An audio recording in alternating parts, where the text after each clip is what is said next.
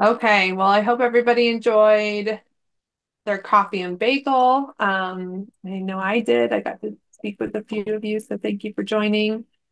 The session that you've joined now is our ProLink HFA data views and reporting session, which will be presented by Ben Rollader, who is our business analyst two at ProLink Solutions.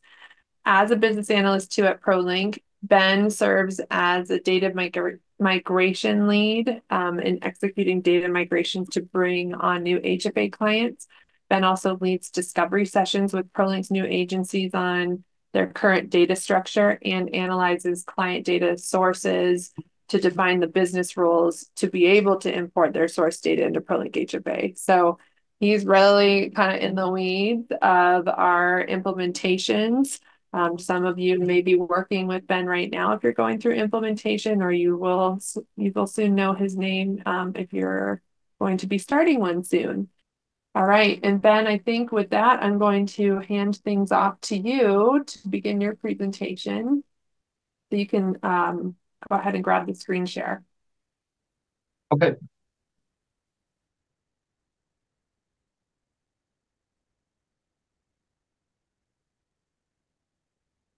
Welcome everybody. Can you see my screen okay? Yeah, I see the first slide. Okay, perfect. Yeah, my name is Ben Rollader. As Bree mentioned, I am a business analyst too here at ProLink Solutions. Um,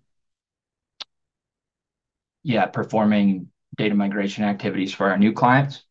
So it's my job to analyze the source data that our clients have in their older systems that are being migrated to ProLink and then define the logic for moving those things over. Um, so an important part of the data migration is the fidelity of the data going in. Um, as Bree and Jim mentioned, in the importance of adoption, the your data in ProLink HFA is very powerful. If leveraged correctly, you can draw some really valuable insights in how your agency is performing, as well as some of the other metrics that you might be looking at from a reporting standpoint. So the best tool to be able to do that is using data views, as Jim has kind of given you a demo on some important use cases there. So thank you for that, Jim. Um, I'll be getting more into the nuts and bolts as far as how data views work, and starting at the very beginning from the user interface, kind of defined data views. Um, so just visualizing the data that currently exists by a subject area, and then I'll move through some of the navigation in data views and then get into custom data views at the end. So I got a lot of slides to get through. Let's go ahead and jump in.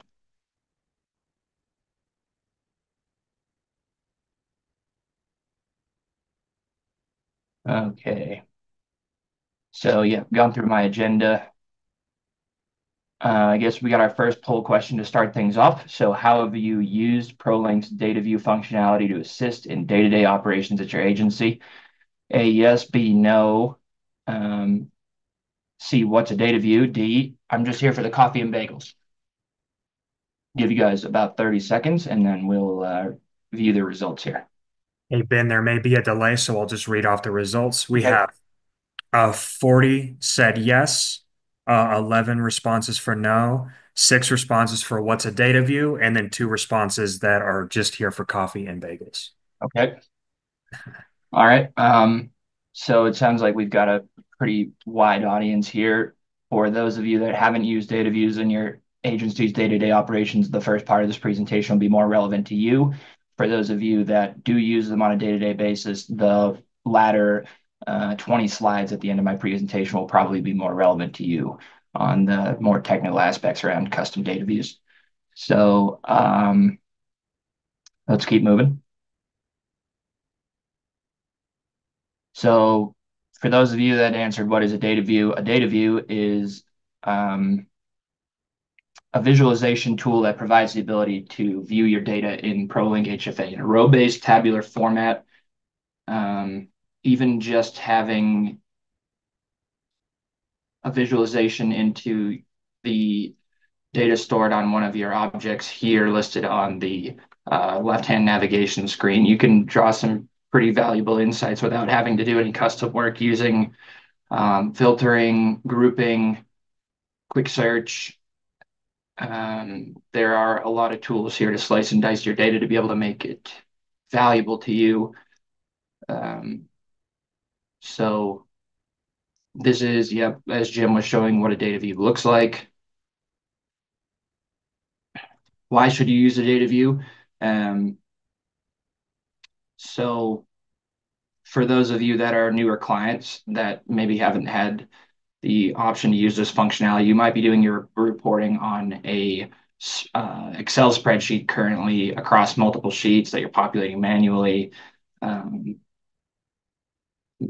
organizing all of those, getting your filters right, having the ability to have users collaborate on the visualization are advantages gained in using ProLink's data views.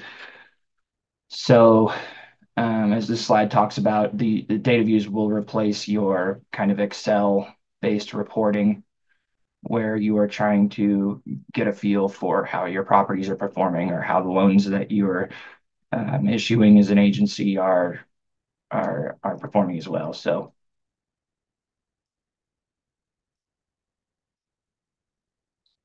yep, a few different use cases here, as Jim mentioned in detail, but the you can use simple reports that might be a kind of a more managerial focused data view like Jim was showing. You can save custom reports for later. We'll get into that, or custom views rather. Ad hoc queries, just a quick at a glance list of properties filtered by some criteria. You can use data views for that, and then navigation as well. So we'll touch on that later on, but through a data view, you can actually navigate through the system into the source records to be able to get more information about the data that you're displaying in your data view. So that's the link to the detailed information. In terms of data view organization, data views are organized, as I was mentioning before, on the left-hand navigation under the data views tab, and then they're broken down by functional area. So depending on each subject area of asset management, dev for your dev deals, entities, finance, etc., you've got options underneath those with standard data views to be able to click into the child objects that live underneath these parent objects. So an example of those would be your compliance reviews under the subject area of portfolio property. I like to, just from an organization standpoint, I like to keep a lot of these closed, these folders collapsed while I'm, and this is just a personal preference thing, but it reduces the list. So when you have an idea of which subject area you want to create a visualization in, you'll have a collapsed view to be able to quickly navigate between the parent objects listed on this navigation screen. Oh, one thing I forgot to mention there, the favorites bar. Favorites is at the top. I'll show you how to set those, but that's a great tool to be able to navigate to the data views that you use most frequently. Um, in terms of data view organization, as I mentioned, under a functional area such as dev deal, portfolio property loan, TCA deal, you'll have information about the objects that live underneath of those parent objects.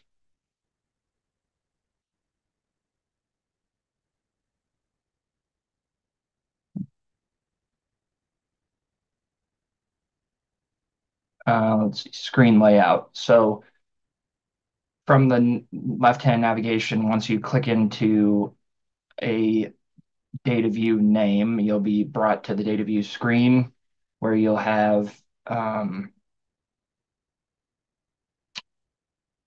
generate the visualization. You'll also have this toolbar that will pop up above the header for the object that you're looking at. And there are a few things that you can do here, such as create a new visualization, a new view, by clicking the page button on the far left end of the toolbar up above. The view manager, which allows you to custom tailor to the data view to the needs that you have, whether you're doing an ad hoc report, trying to gain insights, or create some sort of actual view to be shared by your agency. You can customize the columns utilized here, as well as create advanced filters. The cancel button is the abort mission button. So that's undo if you need to cancel out of the object that you're in. Export exports the screen that you're seeing with all of the filters that are creating the data view and limiting the data that you're seeing on screen. The export button will export the data in that format. So if you have filters applied and you don't want to look at the full list of raw data in the data view, you can use that button. Otherwise, the unformatted export just exports the totality of the data presented in the data view. So that'll give you a list of every single record generated in the data view. Then you've got turn filter grid on or off. Initially, it starts as on. So you can use this to be able to enable filtering within your data view. I'll show that. I'll get into the UI here in just a second and show you a few of these things. And then restore default filters reverts the filters in the data view to whatever they were saved as when the data view is created. For a standard default data views that are just through the navigation on screen without creating a view and saving it, there will be no filters applied when you restore the default filters. If you do have a view created with filters and that is saved, then the filters will return to that state with that button. And then finally, set as favorite allows for this data view in the view is called historical properties. It's in the portfolio properties object. If you save this as a favorite when you're in the left-hand navigation within data views, that favorites button with the yellow star, this view will be populated on that list. So you don't have to search through portfolio properties and then generate the view. So kind of a ease of use advantage there.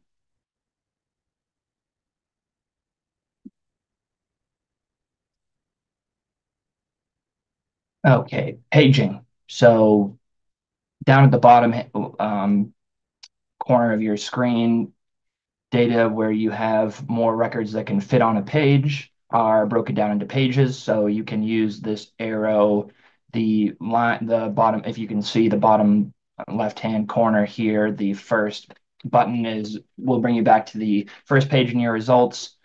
The far right button over here will bring you to the very last page of your results, and then the two middle arrows will just page over one. You can also use the search button here to be able to go to a specific page in your records.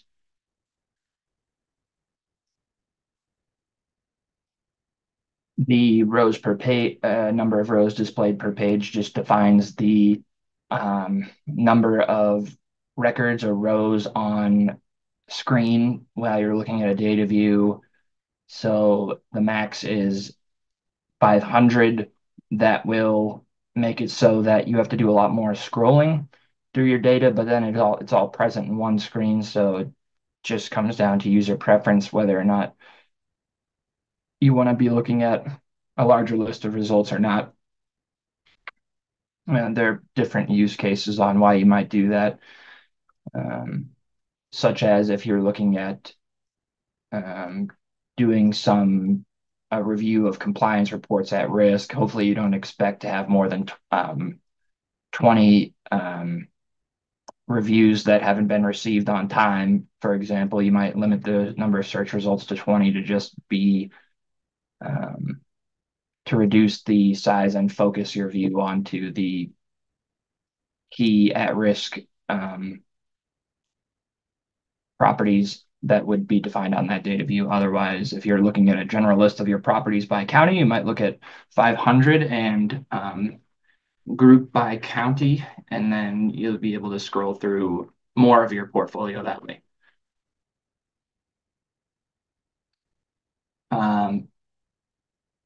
No, that slide should be taken out. That was actually, so I'll keep this up. This functionality has actually been, for those of you familiar with data views that haven't read the release notes for Q3, this functionality was actually retired this year. So there's no longer an alpha filter here.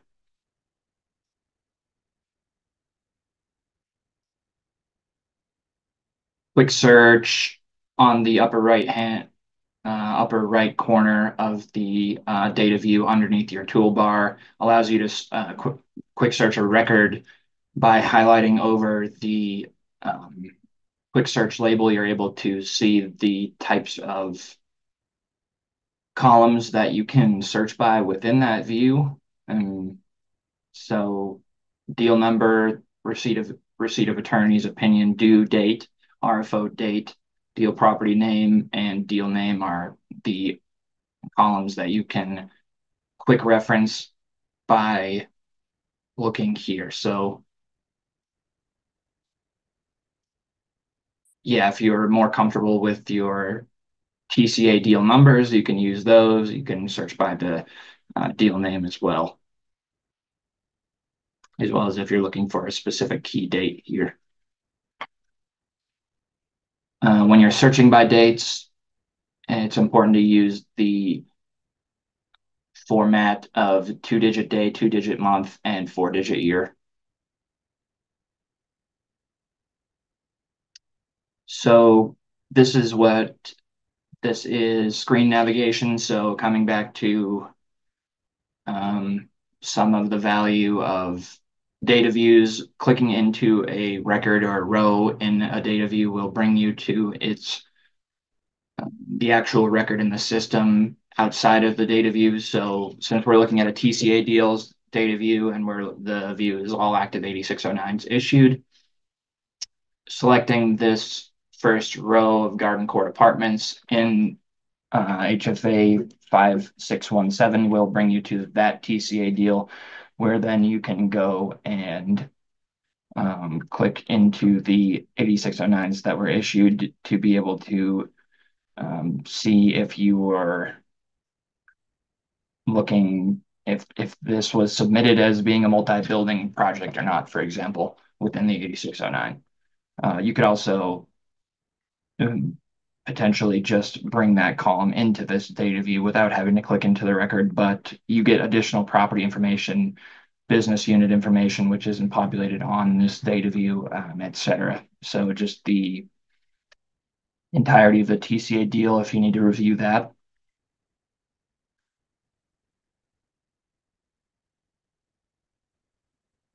As I mentioned before, the Excel export button will export the data that's in your data view with the filters applied. So you can see we have property name sorted ascending. You can tell by A that it's highlighted yellow, and then B that there is a small upwards facing arrow on screen. Property name starting at 100 South Palm Avenue here. When you export the data view, that filter is reflected without a filter applied onto the Excel spreadsheet. So you're starting with the data in the shape that you created it inside of the data view here.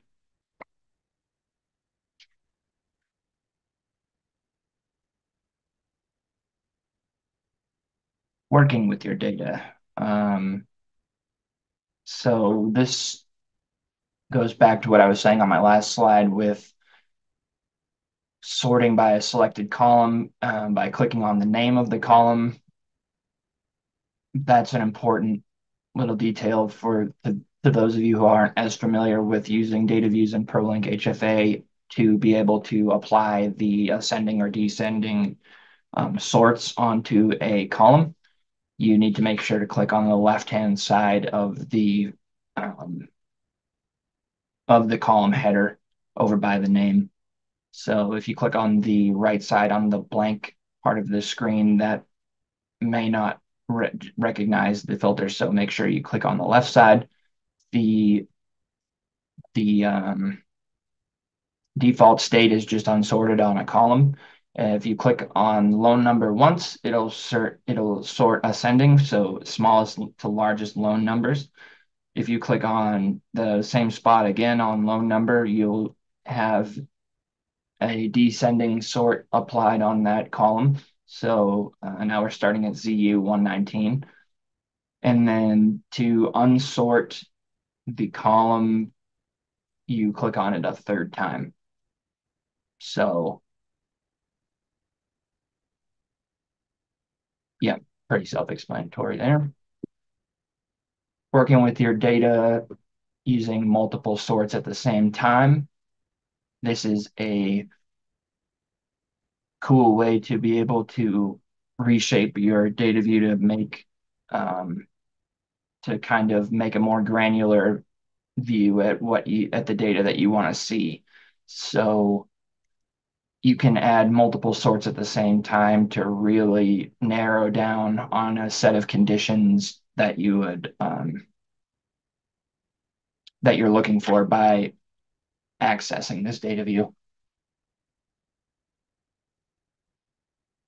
So if we've got a sorts applied across multiple columns, you can just hover over one of the columns, doesn't matter which one, that has a sort applied, and then it will tell you all of the sorts that have been applied to that data view. So by hovering over servicer, which is a descending sort right now, you can see that servicer loan number is also showing as ascending. So if you've got 30 or 40 columns present in a data view, that can be a useful way so that you to keep track of the sorts you've applied so that you don't get lost in the columns.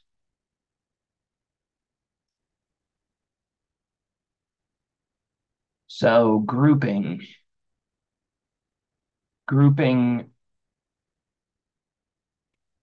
is another way to be able to reorganize your data view to cater to your reporting needs.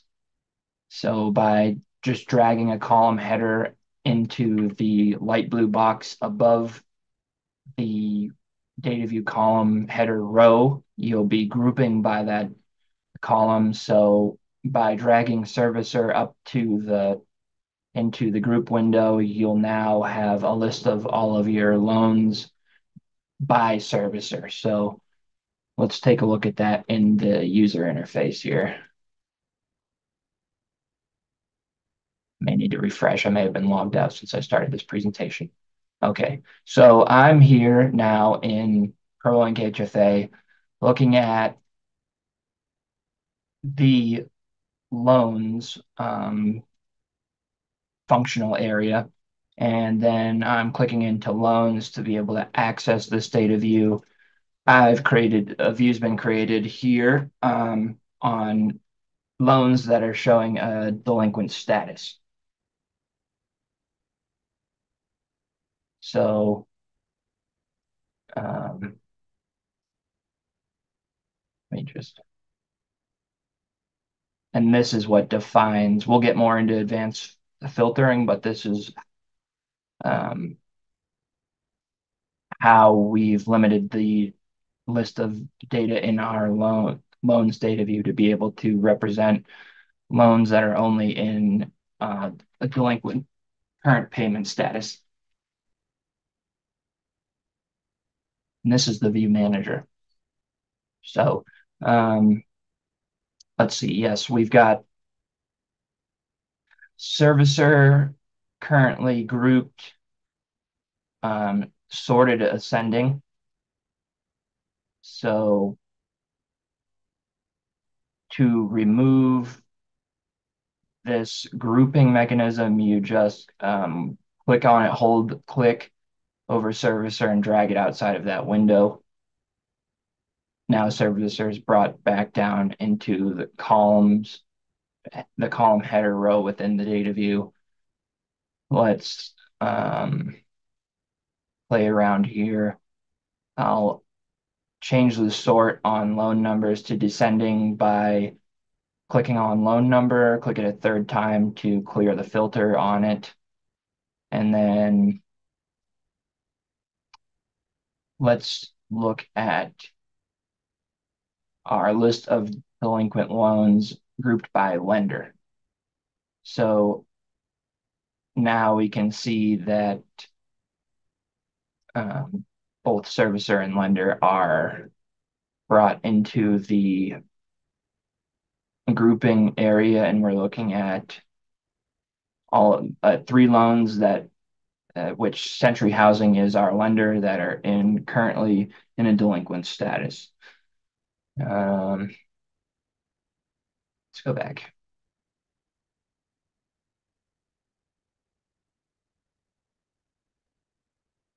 Oh, bear with me here.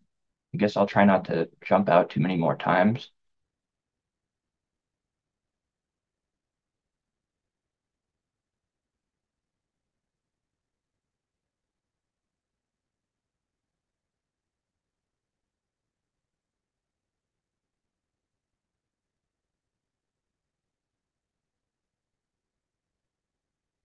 So I showed you sorting there, grouping subtotals in groups. So these are, you can subtotal an entire column in the data view into a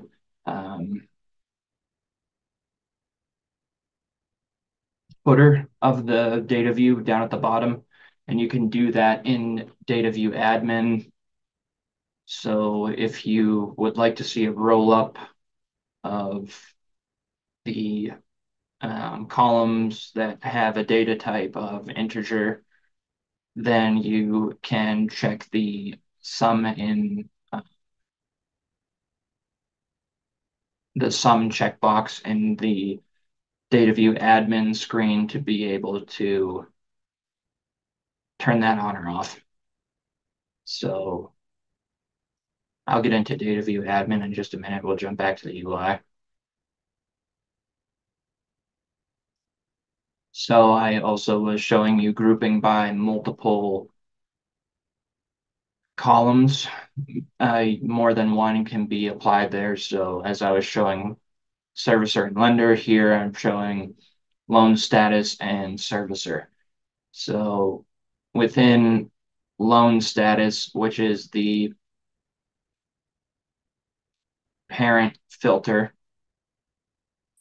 or grouping mechanism here being applied, you've got a list of servicers that roll up into the loan status of funded. Dispersing would be below this, with the servicers grouped under that as well. To change the order of these grouping mechanisms, if you want to look at grouping by servicer first and then loan status second, to be able to have all of the loans by a single servicer with their corresponding statuses, then you would just drag servicer over before loan status within this blue window to be able to reorganize the grouping on this data view. And it doesn't work to the right. So don't try to take loan status and put it after servicer. You have to put servicer before loan status or loan status before servicer.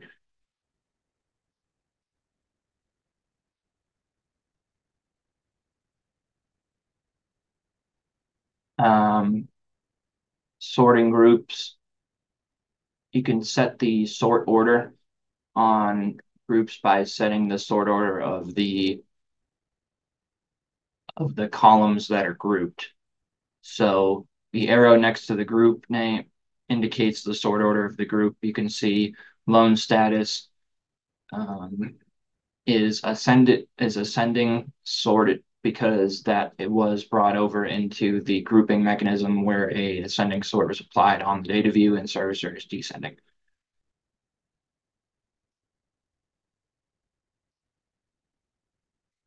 Removing groups, as I mentioned, just drag that up and out of the grouping window to be able to remove that and bring loan status back down as a column in the data view.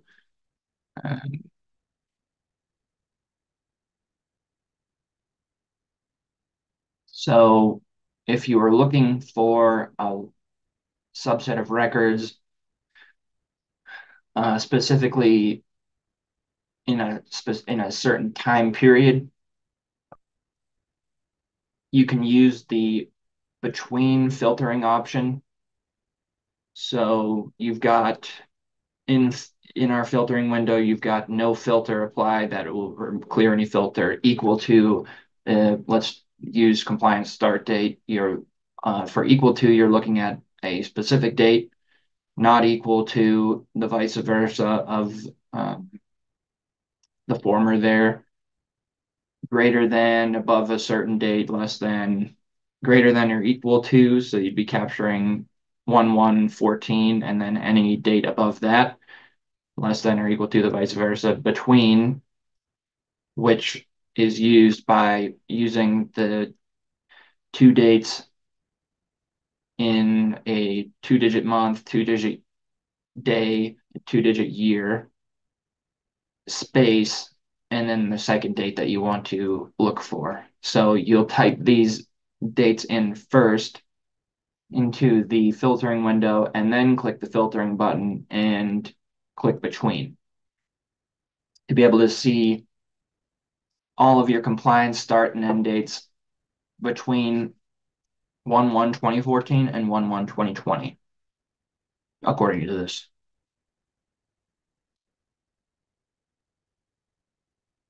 So advanced in-grid filters. So those might be between, not between, greater than or equal to, or less than or equal to, with the logic that I've mentioned before. So yeah, another point worth mentioning is depending on the type of data that you're looking at, the filtering options will be adjusted. So you wouldn't have between when you're looking at lender name, for example, but you would have between when you're looking at two dates or two amounts. There would be no application to using greater than first rate mortgage, for example, on a servicer. So that's kind of what that's talking about.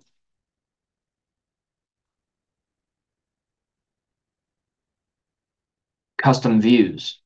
So this, which brings us to our next poll question. We'll do the poll question and I'll keep moving. So Sam, if you can open up the poll, we'll give you 30 seconds and then we'll review the answers together. Am I doing on time? Okay. In which subject area do you use data views most frequently? Development, construction, monitoring. TC, do you want to see how many credits have been issued in the current cycle? How many credits are rolling over to a future allocation year? Do you want to look at asset management with all of your compliance information, reviews, etc., or your portfolio property? Or which do you use most frequently?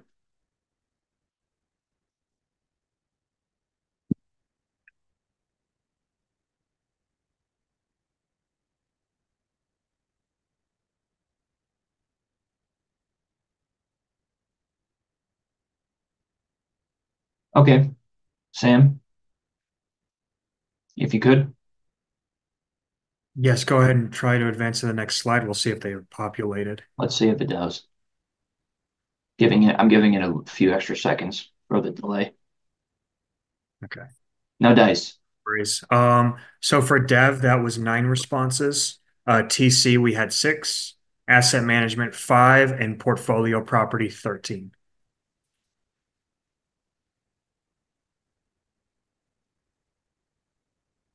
Could you repeat those again? Yes, so for dev, there were 9 responses. For TC, there were 6. For asset management, there were 5. And then portfolio property, there were 13. Okay. So it sounds like most of you are getting at the parent object of portfolio properties. So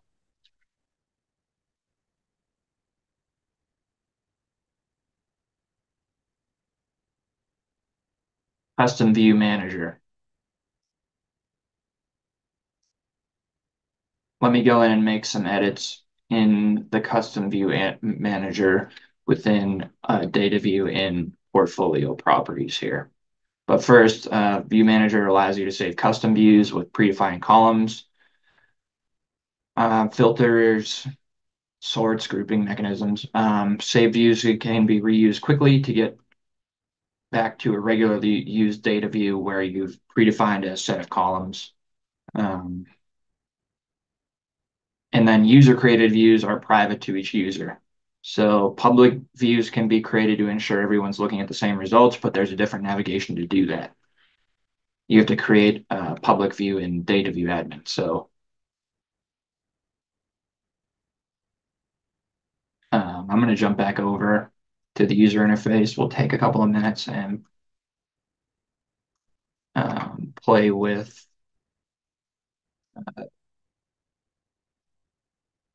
a data view here in the portfolio properties subject area.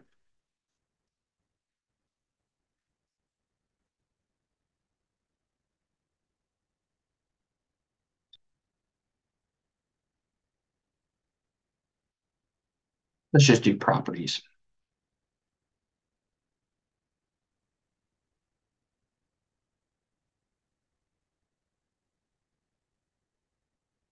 So then we've clicked into properties within portfolio property. So list of our whole portfolio. Now we'll go into the view manager.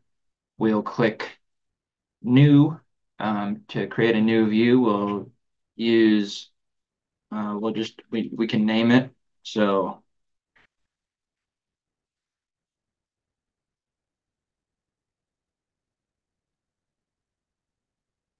we'll do that. Add all, remove all. Be very careful when you're removing a single column or adding a column. If you're too close to the line and you click add all, and then this will be a result, and you'll have every single column in the table in the data view. That can be frustrating.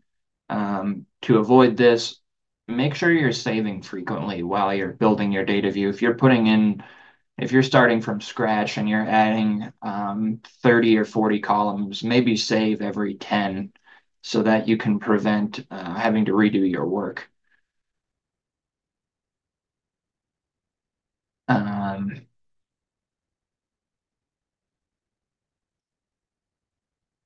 let's see.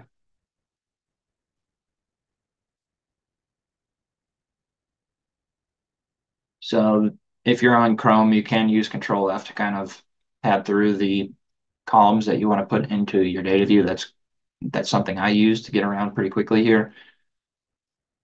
So we want to get property name, property use, some of the physical information like the state. We'll get the county as well and the city.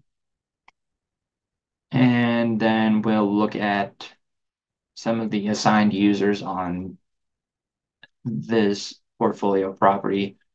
So shift click works here as well. You can add multiple columns at a time using that.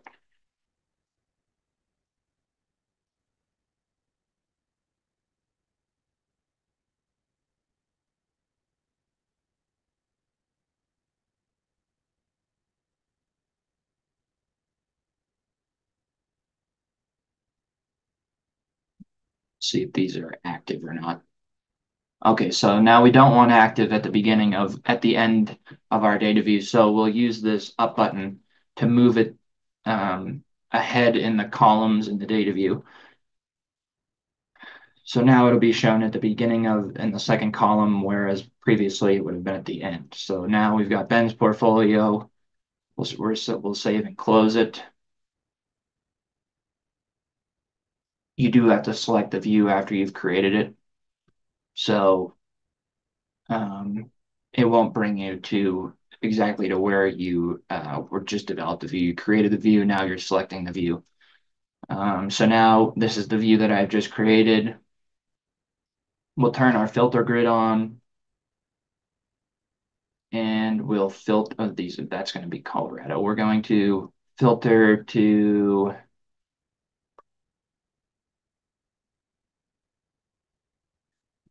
inactive. So these are some examples of different data types.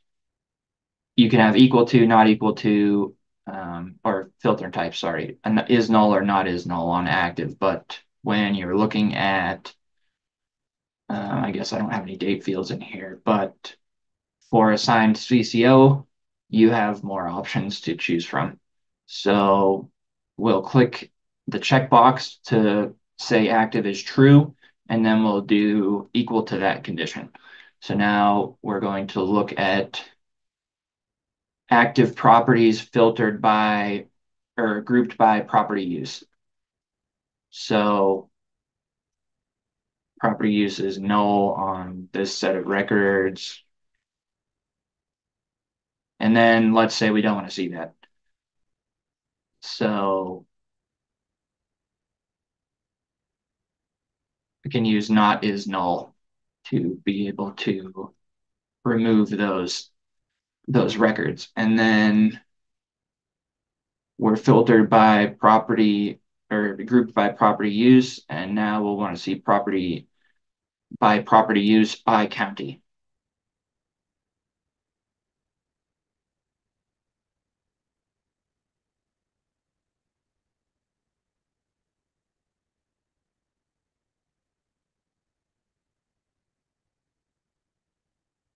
When you change the filter, the sort on column header here, that'll be reflected in the grouping mechanism as well. So now we're grouped by property use by county, sorted by county descending. So we can see all of our general residential properties in York County.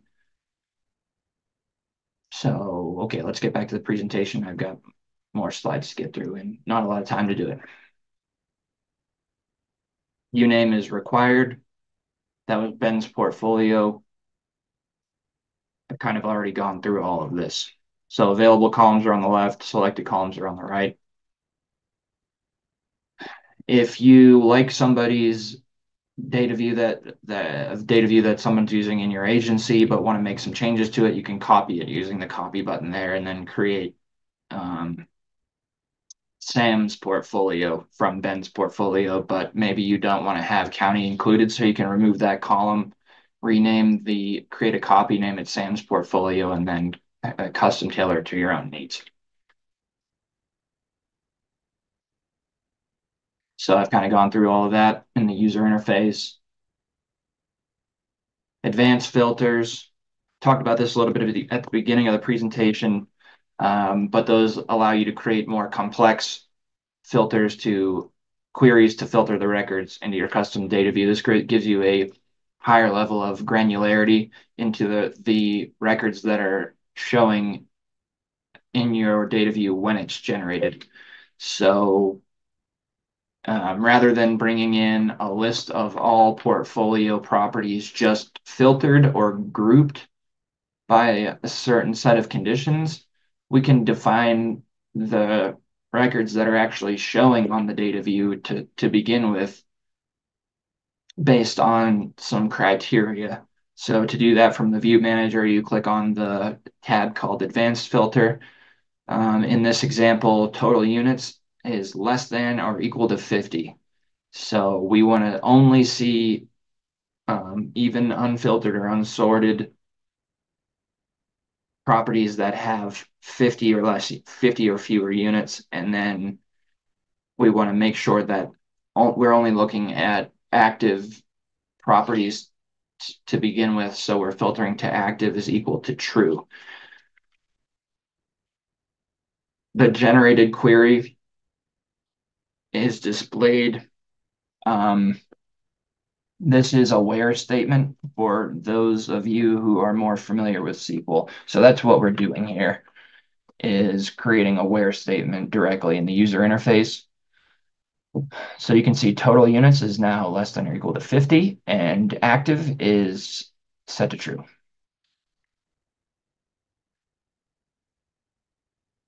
Using UDFs in reporting. So UDFs, for those of you that aren't familiar, are user-defined fields. Somebody may have talked about this already in a separate session, so I won't spend too much time on it, but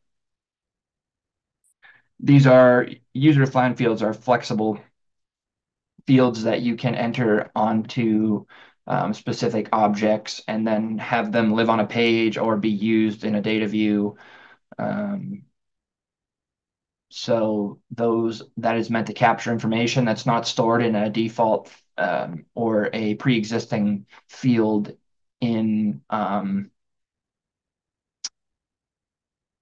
ProLink. So an example of that would be, let's say and this isn't necessarily a practical application, but let's say you want to capture on a loan, you want to see the um, servicer contact middle name, because that's an important thing for you to view, or submit in a report. So you can create a UDF on the loan object to show servicer contact middle name. You can set the page, the UDF tab that lives on. You could rename it from custom fields to loan servicer contact information, and then have that field live on a page, or you could not have it live on a page and just be available in a data view, or maybe to allow for interfacing using smart docs, and then have that be created into a data view but not live on a page if it's truly not something that you want to see displayed on a screen. So these are the reasons for using a UDF, as I've mentioned. It's additional information where you don't have a field for it already existing on an object.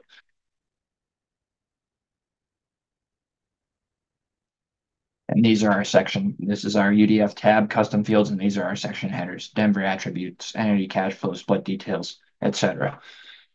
Creating a UDF is done in utilities. It's way at the bottom of utilities, and there's a cog, and then as an icon, and then user-defined fields, and then you find the object that you want to place the UDF on, TC deals, for example. So you click there, and you'll see you're not allowed to click new from this screen, because first you have to select an object type. So we've clicked on object type of portfolio properties, and then you can, from there, you click new. This menu is this is brought up from add user defined field here. Sorry.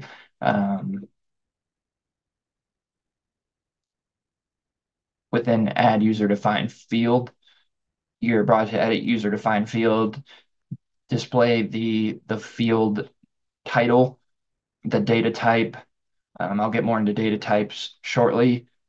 The object type is active, and then if you want to see it display on a data view, check this box. On reporting view is not required to have a user-defined field displayed on a data view. That's used only for directly for displaying on a report in the report section.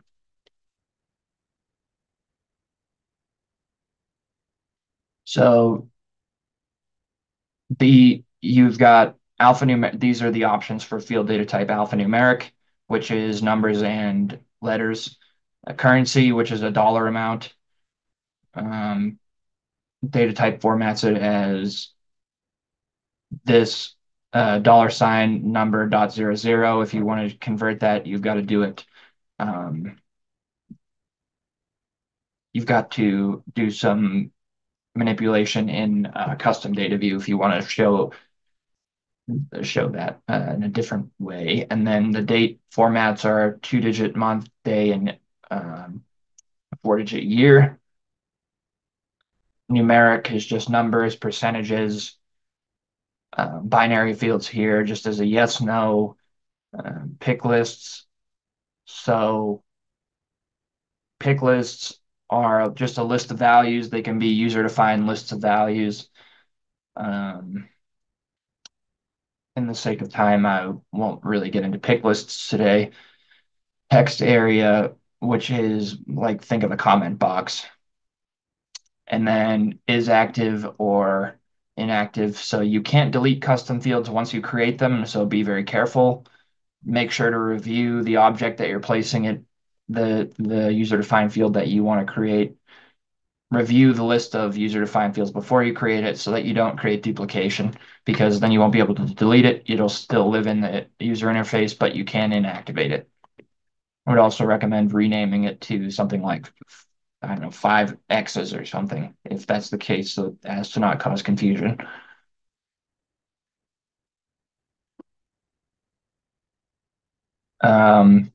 So a category name breaks the UDFs down into a smaller chunk. So those are the subtabs that I was mentioning before, the section headers. Within a category, group the data into sections on a page, and then the sort order is for edit on screen is available as well. So if not specified, you'll just have an alphanumeric A to Z sort, but you can customize that if there is a different way that you would like to see the UDFs appear. You can set the order of them as well.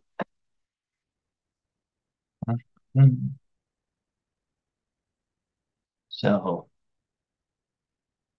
then you'll navigate to the UDF in the object that you placed it in the system, and you can enter the value there. So this is a pick list user-defined field. So you've got a drop-down available to select Denver Historical Society, National Historic Landmark, or National Register from the historical designation, user-defined field. Okay. Hey, Ben, time check for 5 minutes. Yep. All right. So let's, yeah, UDFs can be can be added to your data views as well. So let's get into custom data views. Unfortunately, I've kind of run out of time, but custom data views are for times when you need to have a data view created, a visualization with information across multiple objects that isn't available in a visualization created in the data views, which are by subject area. So where you're trying to include multiple subject areas, you've got to join the tables together. You can do that using a custom data view. So you can perform calculations, get summaries or aggregations. Once published, oh, do you need time right now, Bree? No, you're good. I was just gonna Okay. chime in here. Like our custom data views feature is on the more technical side because there's some SQL knowledge that's required to be able to build those custom data views. Yep. So certainly I think we should go over the highlights, and we have done some custom data view webinars and trainings both, of which I think we have recordings for. So if you are interested in this, generally speaking, you would need to write them yourself, to build them yourself. You would need to have that SQL kind of background. or include those in your organization who have that, or work with ProLink to help assist with that. Yes. Thank you, Bree. Okay, so a minute and a half. So ETL versus transactional. This is the data.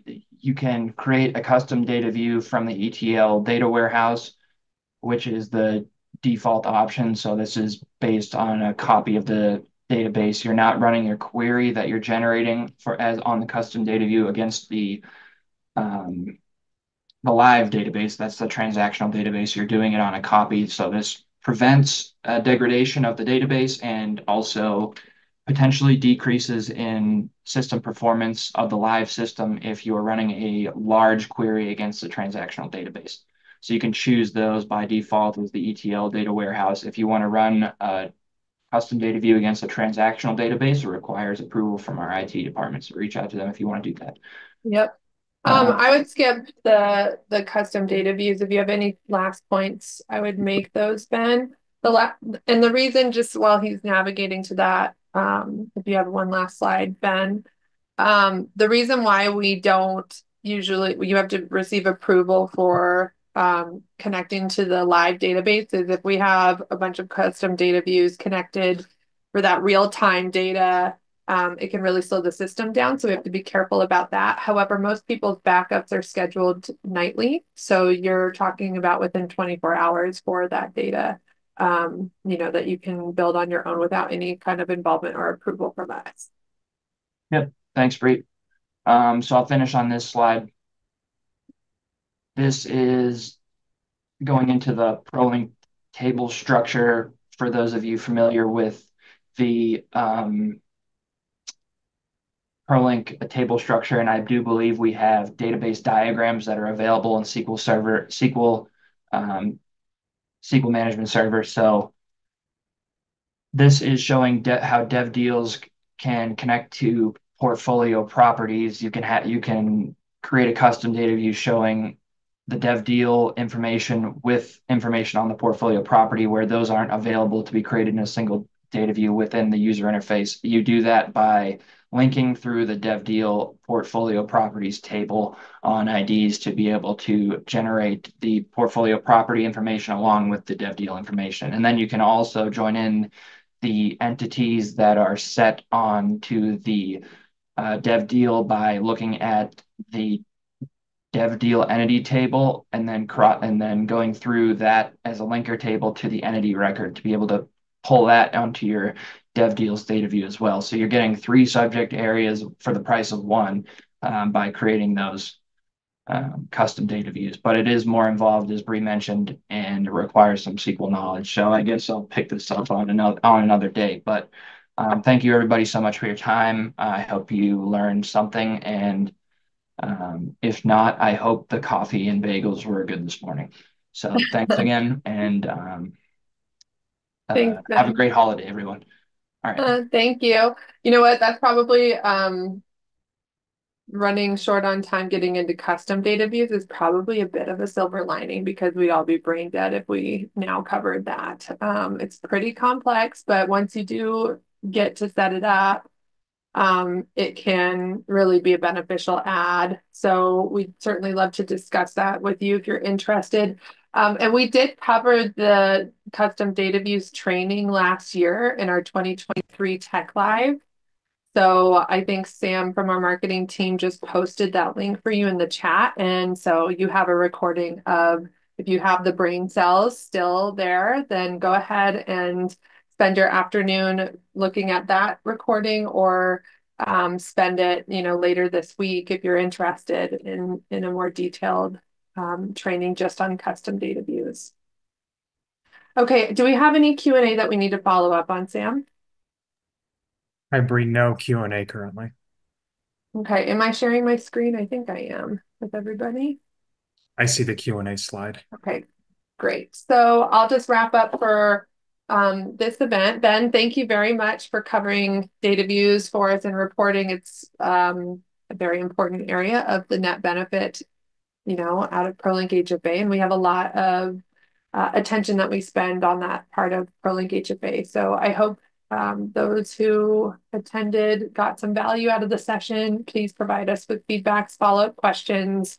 If you need any help from us, we'd be glad to help you. So for the next little under 15 minutes, we're going to go into our coffee and bagel break space until 2:45 p.m. Eastern. So please note that this is the last coffee and bagel of the conference. So we'll see you there for our final kind of opportunity to mingle. And then we will be going into our dynamic UDF training in ProLink HFA with Nick Jacques with ProLink, which begins at 2:45 Eastern. So we'll see you there for that. And we will be issuing a $50 Starbucks gift card for one individual who goes to Coffee and Bagel right now. So go ahead and participate if you would like the opportunity to be part of that giveaway. And we will see you after the break.